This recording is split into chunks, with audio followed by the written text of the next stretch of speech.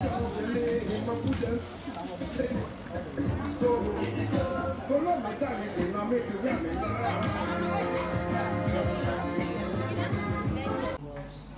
to share their experience as storytellers in your own language with us. So I'd like to welcome all of them. Kukua Eshun,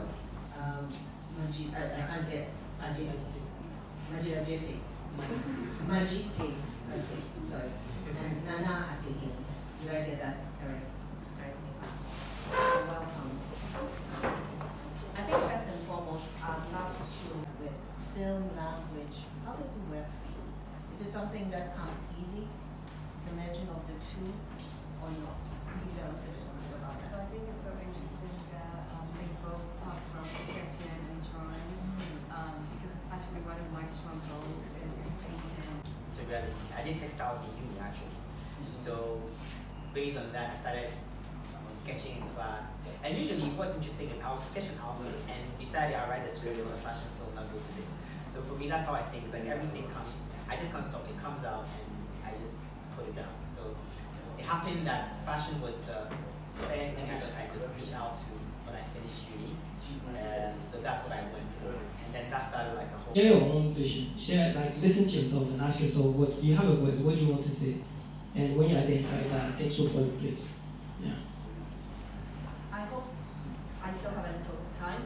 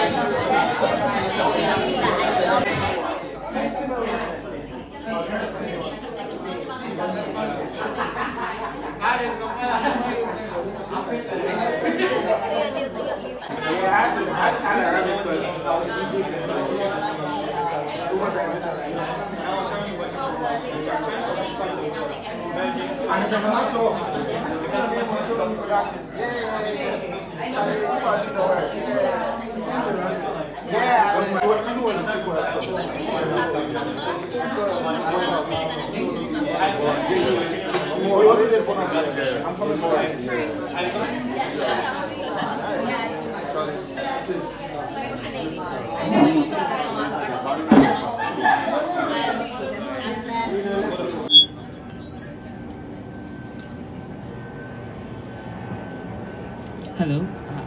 Hi everyone. Thank you for joining us for the second part of today's event. If you're now coming, you missed a very insightful talk from 3 Ghanaian filmmakers and, well, actually 4, I guess, a panel discussion we had earlier. But I had to make, because just like my mind, I just couldn't get it out of my mind. I heard the song, it's inspired by a song that I heard 2 years ago. So I reached out to the artist and we made it happen against all the odds.